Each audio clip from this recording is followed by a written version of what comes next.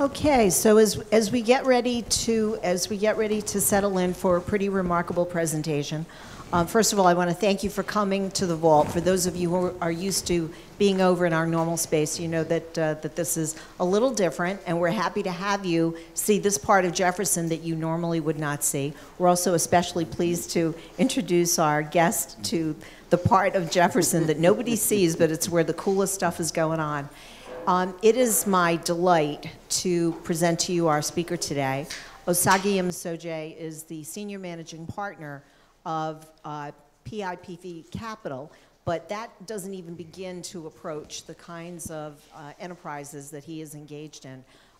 Today he's going to be talking about intellectual property as global currency, but this is a man who knows how to generate every kind of currency.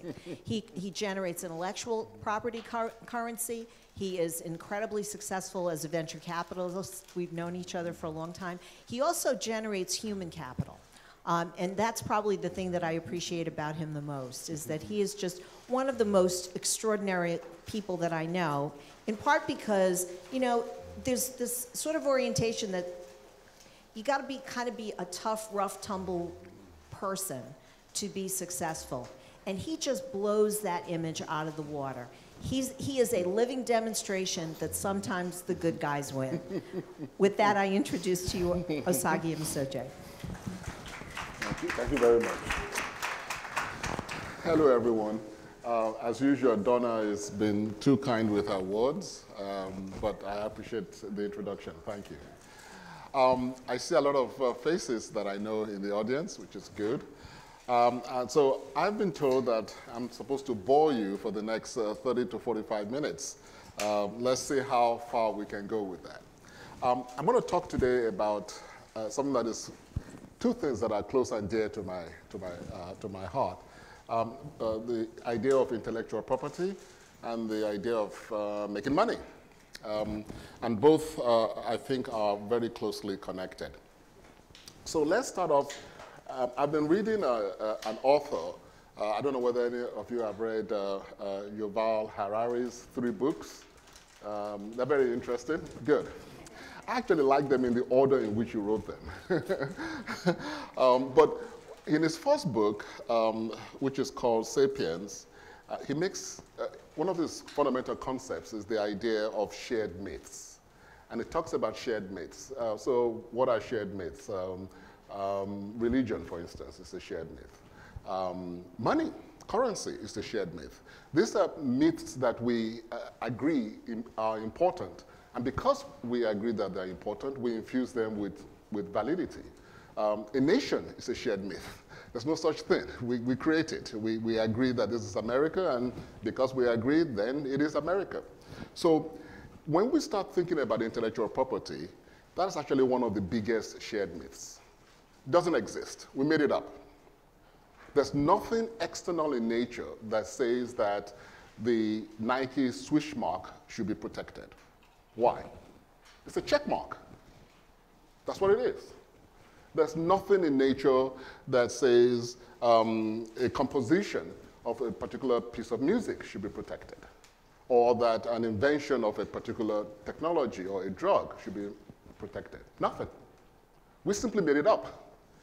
And it's an amazing, amazing shared myth, because that shared myth has created a huge amount of value for society in all forms of value, so monetarily and in terms of human lives.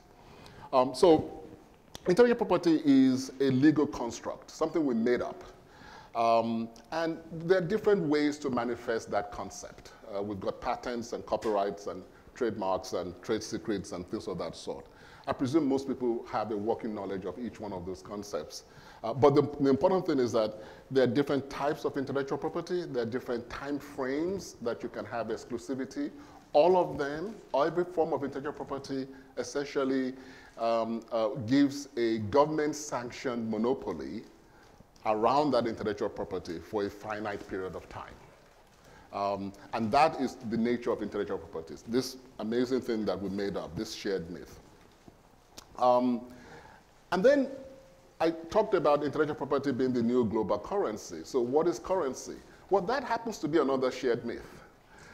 It's interesting, some of the earliest forms of currency was actually barley. So that actually had real value because you could eat it. But since then we've evolved, and we've evolved into different types of currency. But it's nothing real. It's a shared myth. We went off the gold standard decades ago. This means nothing. This is an illusion. We chose to give it value, so it has value.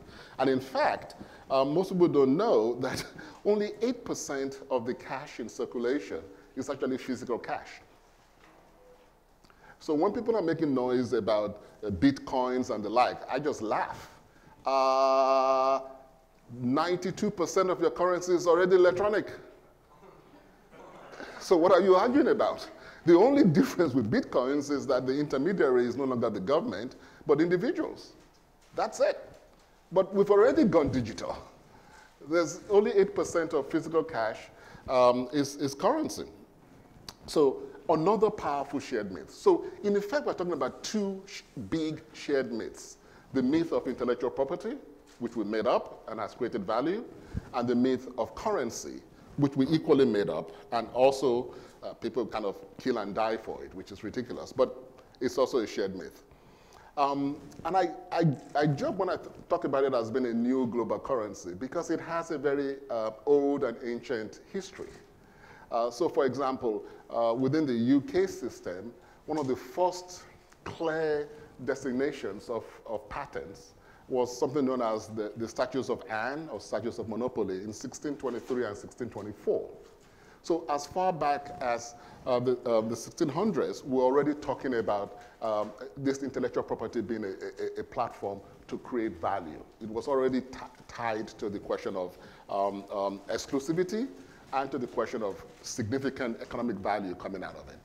When it started, actually, the Statutes of Anne was an effort to stop the British sovereigns from doing pretty nasty things. So if you were a friend of the king or the queen, and particularly if you had lent them money and they owe you money, they would decide that, you know what, I like the way you look. I'm going to give you exclusivity to supply salt in the city of Manchester.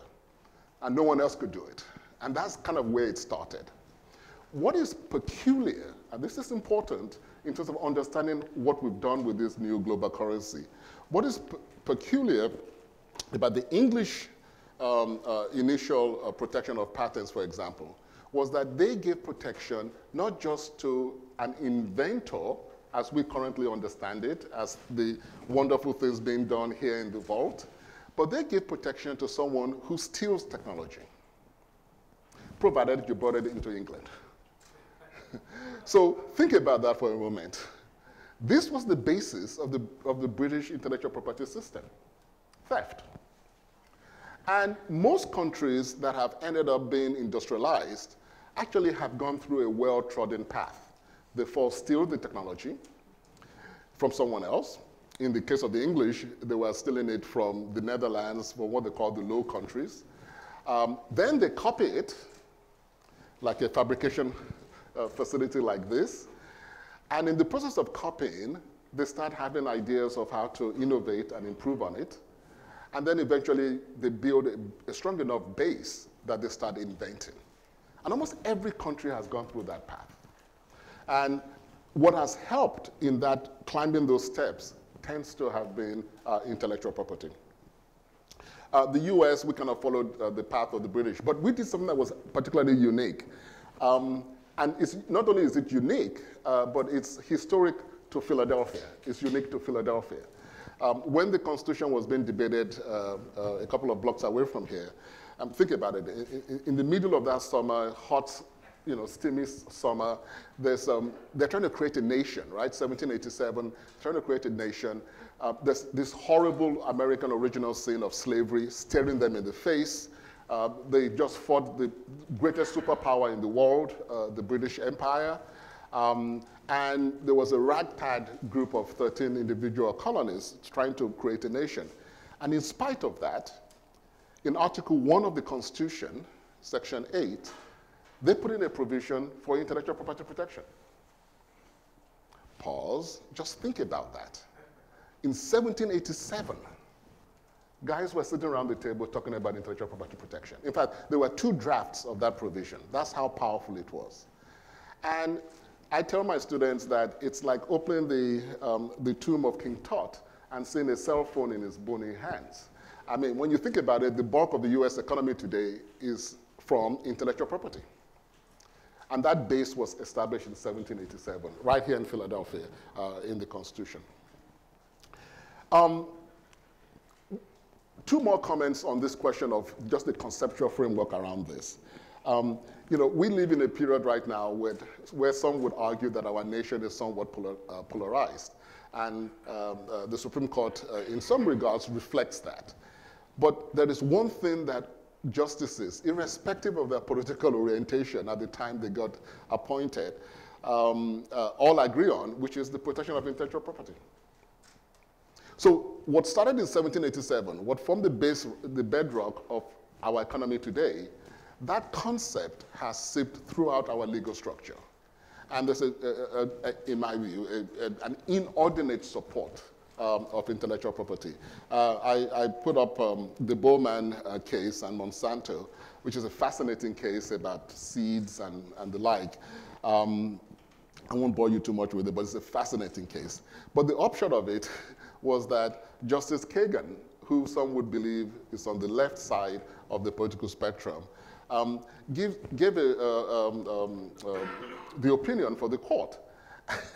And I highlight one of the core parts of the opinion, which is that if Bowman was granted an exception, this is an exception to the exhaustion principle, patents or sales would retain little value. So the whole point here was that the courts were supporting the notion that intellectual property and the protection of intellectual property is a core driver. And it's really an amazing way of looking at how we have pushed the concept of property. And so all the way up to the United States Supreme Court, Justice Kagan in the Bowman case, Justice Thomas in the Myriad Genetics case, all of them are strong, strong supporters and advocates of the protection of intellectual property. So, intellectual property is all around us. It's become so ubiquitous that many times we're not even conscious of it. It seeps into every aspect of our lives. And just to give an idea of the value proposition that it represents, let's pick one of the easiest forms of intellectual property to create, which is a trademark. This is a schedule, and there's a lot of math and economics behind this in terms of how they come up with their valuation. So it's a pretty good base of it. But this is a view of the value of Google, the trademark, over 300 billion. The value of Apple, a quarter-eaten apple, by the way, over 300 billion. Amazon, that didn't exist, a couple of decades ago, over 207 billion. This is not the value of the companies.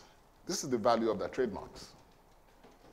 So when we start talking about intellectual property being currency, you're getting a sense of the value proposition that it could represent. And this is some of the easiest forms of intellectual property to create are trademarks.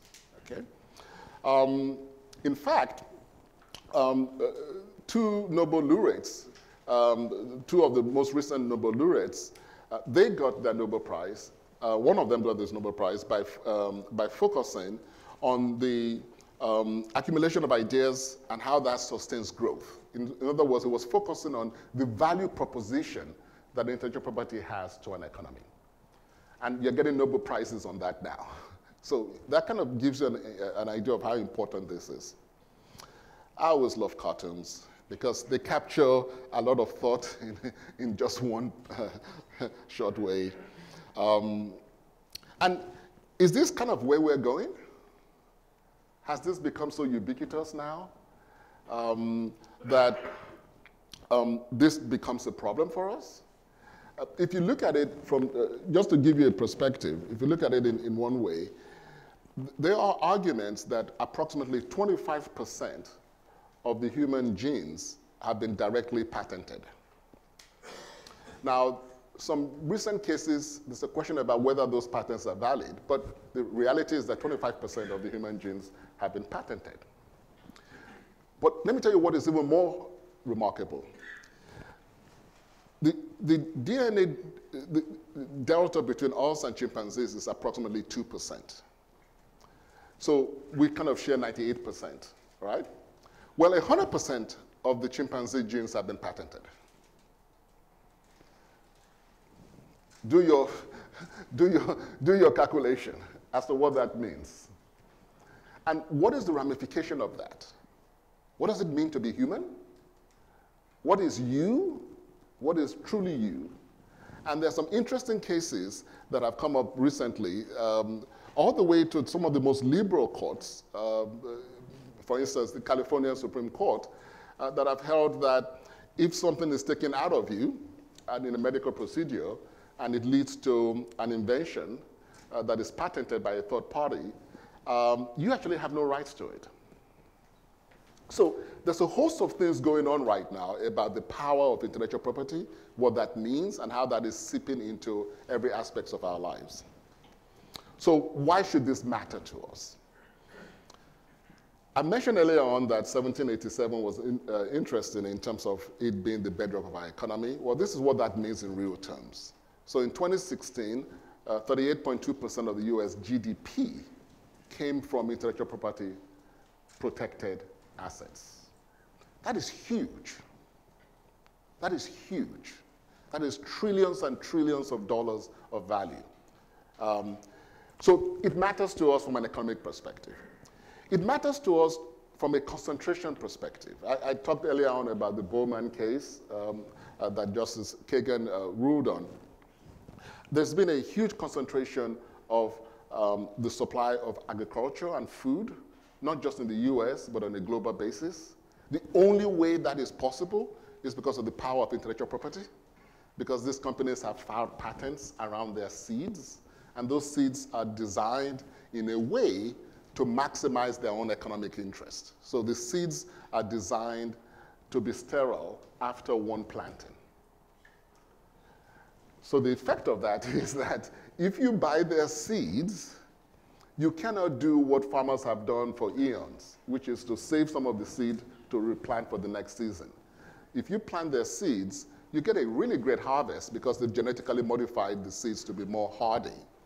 But you have to go back to them to buy seeds for the next season.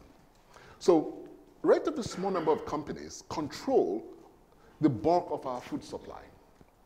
That's possible because of intellectual property. It matters to us as human beings. Earlier on, I asked the question, what does it mean to be human? And we can talk ad nauseum about that. But more importantly, what does it mean to talk about a lifetime?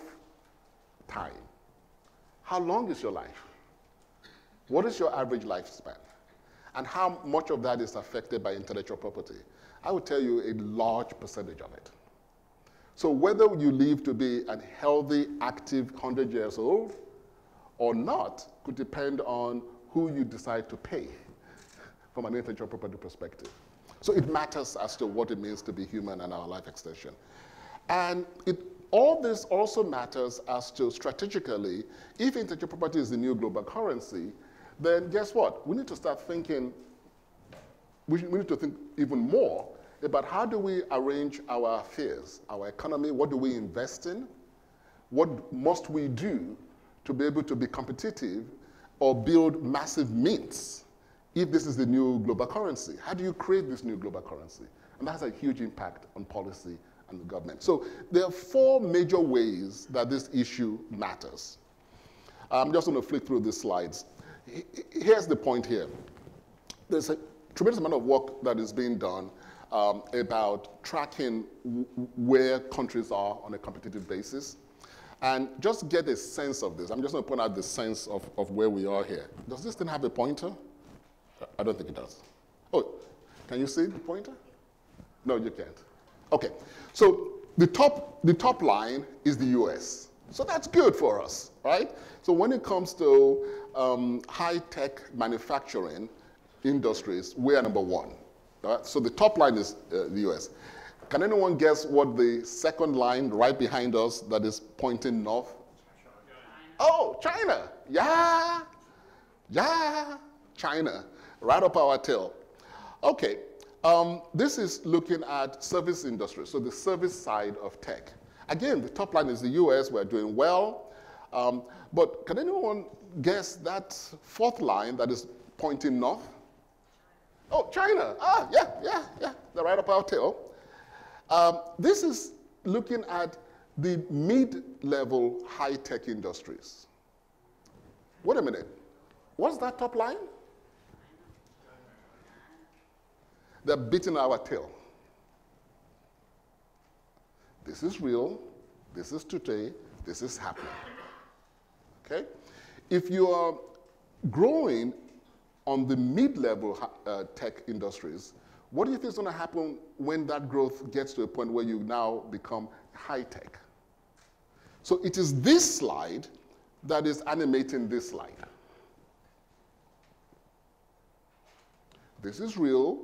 This is happening right now. Okay? So here's another way of thinking about intellectual property. Look at the S&P 500, and you look at the top companies there, and you look at what is their value between their tangible assets and their intangible assets. Look at the graph. Over 80% of all these companies on the S&P 500, their real value is intellectual property. So if you think you own stocks in, pick any company you want, and you think you actually own stock in a physical company, forget it. Your real value is the IP that company has. This is reality. And most of us are not even conscious of this. Look at a couple of companies. This is their balance sheet. Again, you see the huge differential. The orange at the bottom is their physical assets. The rest is intangibles. The rest is intellectual property. This is what is animating our economy today. I mentioned the seed, why this mattered earlier on. So think about it. Right now, only four companies control 60% of all seeds that are in commercial production. In some instances, they actually control the bulk of the food in a given country. I didn't say in terms of business, I'm saying the whole country. 4 companies control 80% of all corn. 4 companies control 70% of all soy. This is not possible without the power of intellectual property. What is important about this is just to give you a sense that really only 10 companies control most of the consumer brands that you buy. Only 10 companies. All those brands. Again, this is not possible without the power of intellectual property. This has become such a ubiquitous part of our economy that started in 1787, and we're just not conscious of it. All right, so what does this mean from a life sciences perspective, where I spend a lot of my time? Back to my good friend, Yuval Harari, in his second book. And I love the quote that medicine is undergoing a tremendous conceptual revolution. 20th century medicine aimed to heal the sick. 21st century medicine is increasingly aimed to upgrade the healthy. What does that mean? And it talks about it as a conceptual revolution. Well, what that kind of means is where we put our resources, what we decide to research, what we decide to create, is shifting. And because we've dealt with a lot of the low-hanging fruits in terms of the amazing things that vaccines can do, the amazing things that basic medicines can do, now we're taking the healthy and we're upgrading them. What does that mean? There's a program out at Penn right now where a company, it's a startup company, they're in the J-Corp, there's a J&J incubator that has been, the first one was set up at Penn, we're very proud of that. And what they're interested in is ostensibly developing brain implants to help people who have PTSD or people who have been severely injured, ostensibly. That is, and they've gotten a lot of money from the government doing that. But what I love about it is there's a little subtext, if you look at the materials very well, and their aim, look at the bottom line there, is to be used to improve memory in healthy human beings. Pause, think about it. We're in an academic situation right here. So let's say I have a brain implant, and I've got 10 students in my class. 3 of them have brain implants, and their brain implants allows them to store memory. It's like a hard drive. And the other 7 don't. Great competition in class, right? We're going to have a closed book exam, and they're going to compete together. Really? Really? I mean, this is happening now. It's not a theoretical issue anymore. We're enhancing human beings.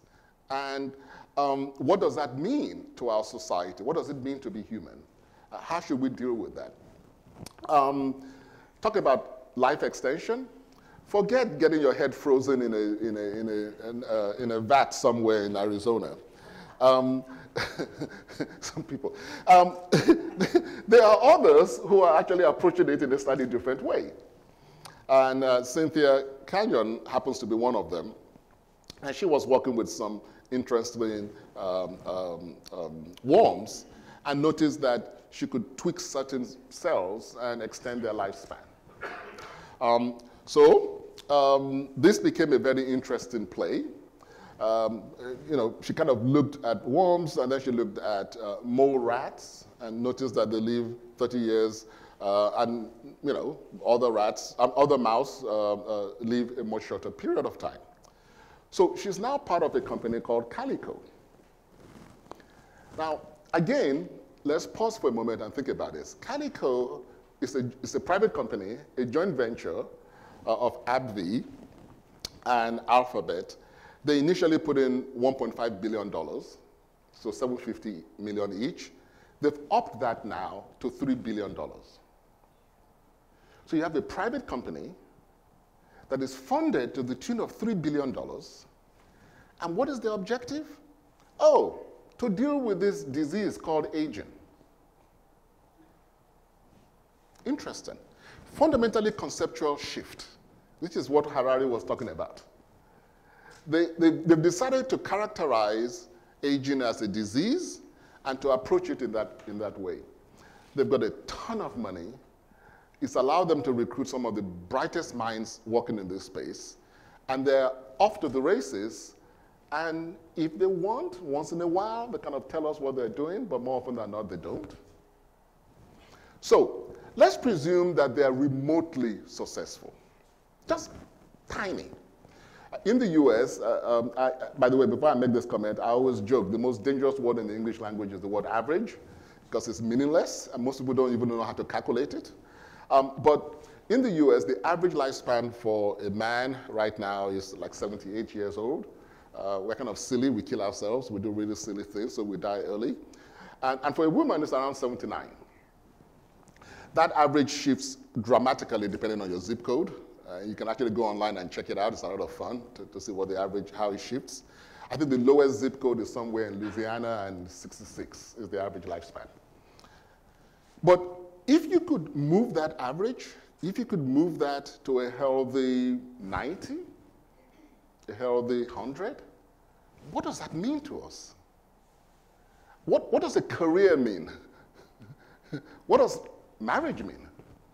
60-year marriage? Really? Okay, interesting. Okay? So fundamental shifts in society are going to occur. What does a career mean? Are you going to be, what, a doctor for 60 years, still healthy, a lawyer for 60 years? Or you're going to go through 3 or 4 or 5 professions? But also, what does it mean in terms of the way we approach things? So increasingly, individuals with a lot of money, who are relatively young, have decided that, wait a minute, I like my money, I like to spend it for a long time, for a much longer time, why should I agree to age and die? How much will it cost me? So you're seeing all kinds of folks funding this research. And then what does that mean to society? If we actually improve on the average lifespan, if we do it on a fundamental basis, not just the question of your food and your exercise and all that, but if we do it on a fundamental basis based on genes or tweaking or something fundamental like that, you think the first guy that's going to get it is the guy walking on the streets of Philadelphia? Really? Are we leading ourselves to a point where we bifurcate society altogether? Will it lead to a question of what does it mean to be human? We will have a Homo sapiens sapien. And if we do get that, what does that mean to our society? What does it mean to the stability? What does it mean to the economy? These are issues that are going on right now, but because intellectual property has become such a powerful part of our paradigm, we are not debating these issues. We are not engaging in discussion on these issues.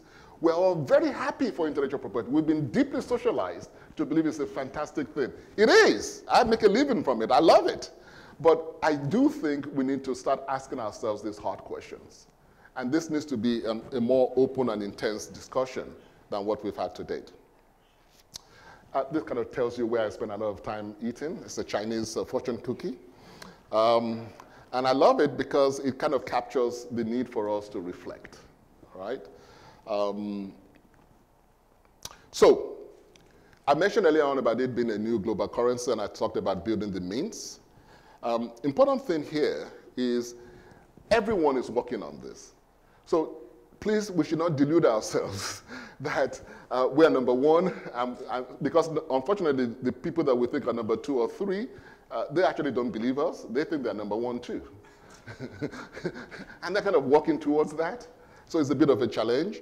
The Chinese, for example, are talking about making a commitment that they want to be the number 1 in AI. Well, the interesting thing about directed capitalism, which is what the Chinese model is becoming, is conceptually that was not supposed to be possible, but that's kind of what we're dealing with now with directed capitalism. They not only talk about it, they have the ability to do something about it, like $150 billion being put to back AI. At a time where we are moving into an anti-intelligentsia environment in our country. It's the most bizarre thing. If intellectual property is the new global currency, if this is what is driving the economy, if this is what is animating the global economy, then what the heck are we doing? If you're going to have this new currency, then you have to have a mint. And the mint that creates it is the brilliance of everyone in this room. And if we can figure out how to build that mint, we're going to lose out. $150 billion by the Chinese behind AI in a directed capitalist environment is something to take very seriously. It is not a strategy to say that your opponent is going to fail. That is not a strategy. They may fail. Fine. That's icing on the cake. It cannot be the cake. We need to take this seriously. Intellectual property is becoming a multipolar reality. Everyone is on this. So let me tell you, I brought up the Chinese a couple of times because people can focus on it, and they've kind of been in the news recently, all right? And there's so much hype in the news, people are not really understanding what is going on. So I thought this would be helpful, just to capture some of the quote-unquote, and I love that word, surprising. It's only surprising because we are so deeply socialized. That's the only reason why it's surprising. All right? And the deep socialization is that we're number 1 and everyone else is number 2. So let's talk about what is surprising. The Chinese in 2015, oh, by the way, people usually say to me, wait a minute, you're in the world of intellectual property. The Chinese, they're horrible on intellectual property. And I burst out laughing. I said, really? In 1623, 1624, England was protecting people who stole technology. America, we did the same thing. Every industrialized country has done that. But remember what I said. They steal it first, then they copy, then they modify, then they start inventing. When the traditional concept of an inventor and the protection of intellectual property that the inventor creates, when that is the biggest boost to your economy, is when you are inventing. It's actually a negative to your economy if you have it when you are still in the stealing and building phase, because it limits your ability to do that. So, what is fascinating about China is that they actually have some of the best IP laws in the world. Let me repeat that. I know it sounds strange. They actually have some of the best IP laws in the world. You know what they did? To comply with the TRIPS agreements so that they could join the WTO, they actually wrote some very good IP laws. They simply decided not to enforce them. So the laws are really good. It's just that they didn't enforce them until now. Because guess what? They've started to invent. So now they have an economic interest. The guys who are inventing want those wonderful laws to protect their IP because they make money out of it. Why should they be using it to protect a foreigner's IP? So 1 million patents were filed in China in 2015. That is double the number of patents that we filed in the US. This is a reality, this is happening, and this is happening now. The volume, yes, adjusts for the population, but you also then have to adjust for the economic level, the educational level, and the like. And all of a sudden, their population is not so much as a big advantage vis-a-vis us. In addition, what is particularly bizarre is China is becoming a venue that non-Chinese companies go to fight for IP, to have IP litigation. You know why? They have really good IP laws. And there is a belief and a trust that is being developed that they are even-handed in their court adjudication when the two parties are non-Chinese. So all of a sudden, China is becoming a venue for IP litigation. What happened to good old United States? As I said, these are ostensibly surprising. And if you look at the last bullet point there, when it's between non-Chinese, the 65 foreign plaintiffs won all of their cases. Does anybody know what this is? Anyone knows this story? Yeah. Okay. I love this story, by the way. I think it's really crazy. So, Macau monkey, minding his own business in the forest, a famous photographer, now even more famous, leaves a camera in the forest. Macau monkey goes and takes a selfie. The photographer comes, collects his equipment, does a wonderful coffee book of pictures of the Macau monkey and a whole bunch of other creatures that took selfies. Our friends in Peter decided they're going to sue the photographer on behalf of the Macau monkey. You chuckle, eh? You chuckle. I'm telling you, this was a lawsuit. And the basis of the lawsuit was that the photographer did not own the copyright to the selfie. After all, it was the Macau monkey that took the picture. And this was a lawsuit. All of us here paid for it because we paid taxes to maintain the court system. And this was a lawsuit that went through the court system. Of course, there's a question of how does Peter, did they get the consent of the Macau monkey to represent them and so on and so forth. But the bottom line is this. Here we are in the 21st century using 17th century concepts to try to manage intellectual property when we're talking about 21st century technology. Does this make sense? Don't we need to revisit and rethink this? I love the Macau. So, what is the option?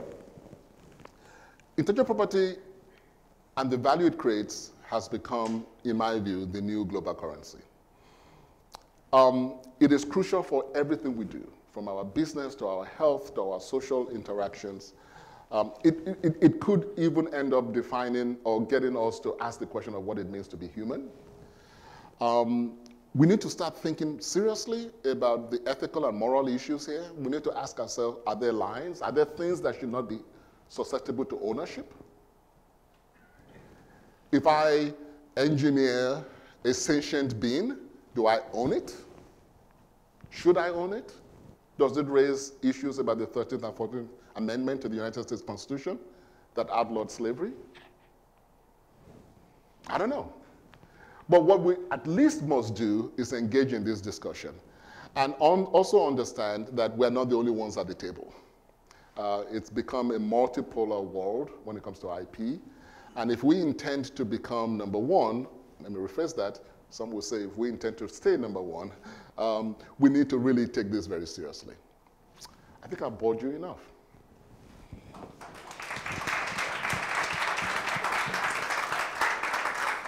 Well, for those of you who have participated in these events before, I think you would probably agree. This is far and away the most intriguing and provocative of presentations that we've had so far. And I think a lot of that comes from the intellectual curiosity with which you approach your work, your life, and the world as you see it. I'm sure there are questions. I know there are a lot of intellectual property interests being represented here. You want to start, Rose? I'll just kick us off. So is this topic that you raise being, I mean, do you hear people talking about this? Is there a venue? Is there, this is an interesting thought that I haven't really seen people talking about. In academia, there are ethicists who are now debating some of these issues. But they're talking to each other. And people are writing interesting papers. But my point is we need to engage the whole of our community in these discussions. I think it's just too important for us to be having internal discussions about it. The other point in the issue is, what do you do about this? How do you actually do this? Some of the leading, SpaceX remote-controlled a private spacecraft to dock at the International Space Station last week. Private, non-governmental. So there's a real question of what should we do? How should we manage this? How do we get ahead of this? But that debate, in my view, cannot be left to just an academic debate. It needs to be a broader societal debate. So that's the answer. It has been discussed within academia. I'm going to do one more. So just to take a step back from the far, far, far out that you've taken us to, one of the interesting conversations, I think, within academic health systems now is we have patent policies that cover patentable stuff. So if an academic researcher from our academic side of the house creates some invention and we patent it and they're a named inventor, there's a policy by which they share in the revenues. But another huge thing that's happening in academic health systems is that the clinical enterprise is becoming the center of innovation. And there are processes and products that are arising out of the clinical enterprise that are harder to pin who are the innovators? How many people over time have helped to create this thing that is allowing us to start a new product? And it's an active conversation. At the moment, in those cases, there is no direct payment back to individuals like there is in the academic side. There's instead incentivizations to those departments and to those divisions that create it. I'm wondering if that's something you've seen people handle in different and interesting ways that you might share with us. There are parallels. There are parallels, and the parallels are somewhat very broad. So, for example, on the question of who's the inventor, that's part of the debate when it comes to indigenous knowledge.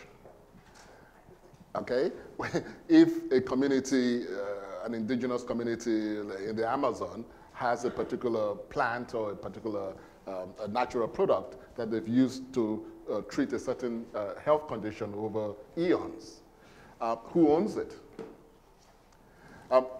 That is part of the question that I asked with the Macau monkey selfie, which is, we're using 17th, 18th, 19th century concepts to deal with 21st century reality. And we started a patent system that requires you to have an inventor. Really? Nowadays, with the level of collaboration?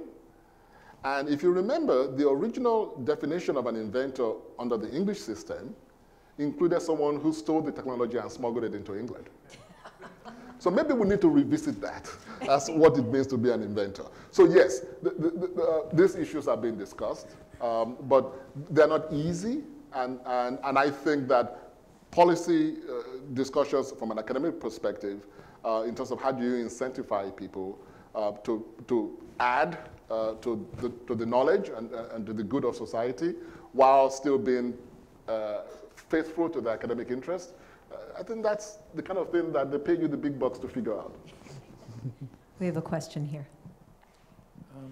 Yeah, I take your comment of IP as a new currency, seriously. But if you consider Theranos, where the IP basically provided the basis for a Ponzi scheme, with currency we have the U.S. Mint, which at least you have a dollar you think came from someplace that wasn't a copy machine. What today is the overriding basis for creating value and validating that currency? Great question. Remember two things. Number one, I started off by saying we made this thing up. And so intellectual property does not exist outside of the law. It's a total creation of the law. So the ultimate arbiter is the court system. A patent, any form of intellectual property is presumed valid until proven otherwise. And the way you prove it otherwise is by going to court. That's the ultimate arbiter. And that will continue to be the ultimate arbiter for as long as it's something that we made up.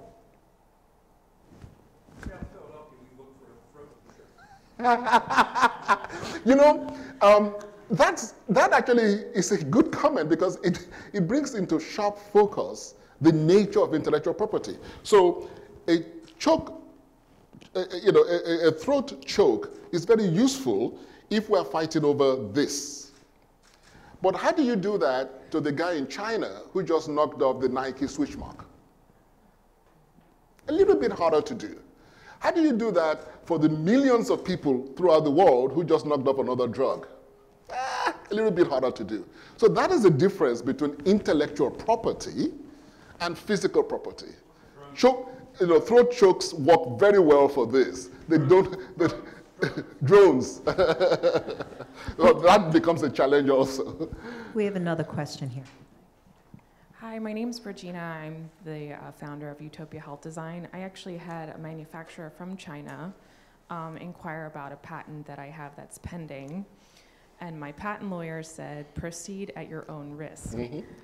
From a takeaway from this lecture, you're encouraging getting a patent lawyer through China, or there are law firms here for international patents. You're encouraging proceeding with getting a patent in China? So your question actually has three elements to it. So let me start off with the easiest one. My main takeaway is to say intellectual property is very important. It's animating our economy, but we are not the only ones in the game. So that's the first big takeaway. Second big takeaway is there's this idea that China is this, the devil with the horns and the tails and the hoofs and the like. But there's nothing that they're doing that we didn't do. Nothing. They learned from us. In fact, one of the most interesting things that was stolen from China was how to make silk. The British did that and then protected it in England. So there's nothing that they're doing that we didn't do. The third takeaway is people act in their own economic interest. So if you have something that we made up called intellectual property that creates wealth and value for people, well, guess when people will be most interested in protecting it? When they themselves are creating intellectual property that is susceptible to protection. So I'm saying we shouldn't be deluded about what is going on in China. China is taking intellectual property very seriously. Yes, they stole. Some will claim that they're still stealing, doing exactly what we did. Yeah, but they've actually created very interesting intellectual property protection within China, and now they've started to enforce it. So to your question of whether or not you should get a patent in China, I would say, yeah, if you could, because it's an important economy, and it's going to become an even more important economy. And what is going to animate that economy, the way it's animating our economy, is going to be intellectual property. So if you can get protection there, why shouldn't you? We have another question here, Osagie. Yeah. Hi, so I interpreted your talk as putting forward sort of two ideas, one about a national competitiveness in developing IP, and another, this sort of moral question as to, as technology advances and as it interacts with intellectual property law, it creates some moral and ethical quandaries. So you, as somebody from private capital, what do you see as your role as a person from private capital in addressing these questions of national competitiveness and the ethical and moral questions that arise from new technologies and intellectual property? Two things. The first one, from a private equity perspective as an investor, we are ecstatic to support and invest in really cool technology. There's a huge amount of work that needs to be done from a concept to an academic to a commercialization opportunity. And those transitions are very challenging, and you need a set of interesting skill sets, including how to build a business, how to commercialize, what is important, and the like. So that's the way we're engaging in this space, and that's what we love to do. On the moral questions, I think the first way you start dealing with moral questions is to acknowledge that there's a moral question in the first place. Part of my discomfort is that so many of our friends and so many people are not even acknowledging that there's a moral question. I mean, we have not drawn the line as to what is susceptible to ownership. In America, you could own a river. You can own air.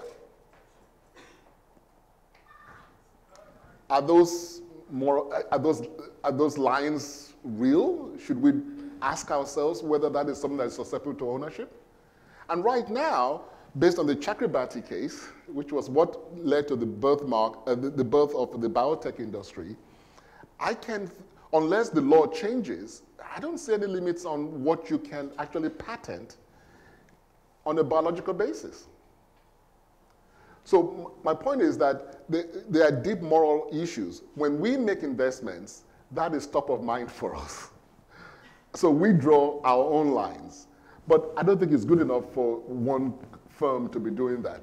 I think we need to have a broader discussion about where those lines should be drawn. And the problem is that the science is moving faster than our law. The science is moving faster than our discussions, our social discussions about what we should be doing. I think that's uncomfortable. My colleague Heather Rose has a question. Great speech. I really enjoyed it a lot. I think in regards to the gene patents, there's an important lesson on both sides. I agree that it was getting into weird territory, that genes were being owned. Although, I will add, they're products of nature, just like salicylic acid, which is aspirin, just like all the vitamins, many of which have been patented, because their value to humans didn't become apparent until we were able to actually synthesize them, until we were able to actually put them into a product. In the case of the Myriad Mayo BRCA1/2 gene case, it was being used in a diagnostic that had been developed for a long time by Myriad into a product that was an assay, and they had identified the biomarker. I saw a huge change after Myriad Mayo and then Prometheus came down in willingness to invest and develop biomarkers. And I think at that point, the United States was just about to become a world leader in precision medicine. And it stopped completely because of the fact that biomarkers were no longer patentable. And I think that there was a huge loss to patients and humans who could have benefited from us identifying biomarkers from Parkinson's, Alzheimer's, which will now probably not be developed because they're not patentable. So I do think, I wish in that case that the court had actually dusted off the usefulness clause because it's not ever been used as far as I know, and whenever I reach out to other patent attorneys, nobody's seen it. Because for something to be patentable, it has to be new, useful, and non-obvious. And I believe it is not useful to know the sequence of a gene and not know what it does. But it's never been used usefulness. Well, it was used during Prohibition, but it stopped being used. After that, it was used for moral reasons. So in any event, I just say that I really do think that there was, I get it that there was a loss from a patent standpoint, but I think there was a huge loss from a scientific and human health standpoint as well. Okay. The beauty about intellectual property is it's an extraordinarily exciting field, right? I keep on going back to the fundamental issues. We made it up, and it creates value. I'm supportive of both, right? So on the Myriad one, let me just put it in, let me ask you an interesting question. What if, instead of filing a patent on their observation on BRCA1 and 2, the mutations and the way it directs the path of the disease, whether it's more aggressive or less aggressive. What if Myriad had kept it as a trade secret? What if Myriad had simply said, we figured out a way to predict the path of your disease. We have a black box. Hey, we're going to do some testing. We're going to give us a bunch of samples. Blinded. We're going to run it through our black box. We're going to give you back an application, right? And we're never going to tell you how we do it. But, I think the answer is simple. That's exactly what we're going to see now. Because the whole point of patents is that you get a limited monopoly if you release to the public what you've invented. And now, my very point. My very point. Except if someone is able to reverse engineer it or someone discovers it independently. So at the beginning of my presentation, I talked through the species of intellectual property, and I went through that very quickly. But the best trade secret commercially in the world is the formula for Coca-Cola. If they had found a patent on it, everyone could have made Coke by now, right? But it's been there for over a century because they kept it as a trade secret. And I joke, most people miss this. You go throughout the world and you say Coca-Cola factory, and it's a Coca-Cola something factory. What is that something? Most people miss it. Yawa! Coca-Cola bottling factory. And the reason it's the bottling factory is that the syrups come from only one place, Atlanta, Georgia. So all the Coke in this world, you just get the syrup, you put in carbonated water, and you bottle it. So yes, will we see shifts? Of course we will. But that's the nature of intellectual property. That's the nature of what we created. Right? And my point is to raise these issues so that we can have a broader societal discussion about it. I can tell you my own views on every single one of them, but that would take way too long. So with an eye toward time, I think we have time for one last question. Great, yeah, great presentation. So it seems that there's a balance between a patent as a way to encourage innovation and a patent that also can stifle innovation if it protects a very broad area of intellectual property. So how do we strike the balance, especially in view of the pace of innovation is increasing? Should we be slowly dialing back the number of years of protection that people get under patents over time, because we would be encouraging more innovation? How do we find the right balance between time and protection? Excellent question. And I would just make one clarification to your question before I give my views. The first, and the clarification is, yes, there's a difference between patents. Patents could stifle innovation, and they could encourage innovation. But it's not just the scope and the duration, it's also the time in which your society has patent protection. If an economy is in the steal, copy, make phase, then if you have strong patent protection, you completely stifle that economy. So I'll give you hard empirical evidence on that. Less than 2% of all the patents on the continent of Africa are owned by Africans. Why? How do you have a situation where 98% of the patents are owned by foreigners? Because they signed on, these countries all signed on to intellectual property protection too early in their lives. So they never had the opportunity to do what England did and what we did, which is to steal and then copy and start tweaking and then invent. So once you are inventing, absolutely you want patents. That's what we're saying with China. China is now starting to enforce its patent law because they are inventing.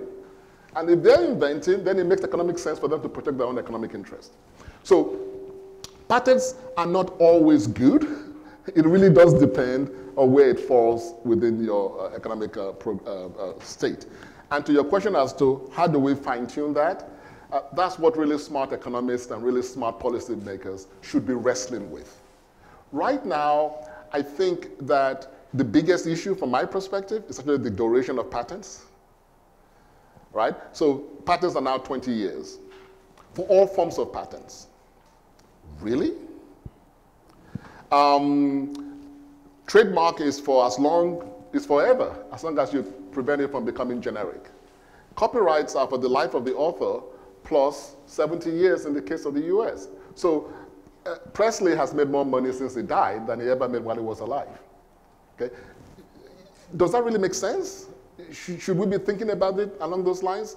And if you protect things through trade secret or through copyright, that's actually a much longer period of time than your patents.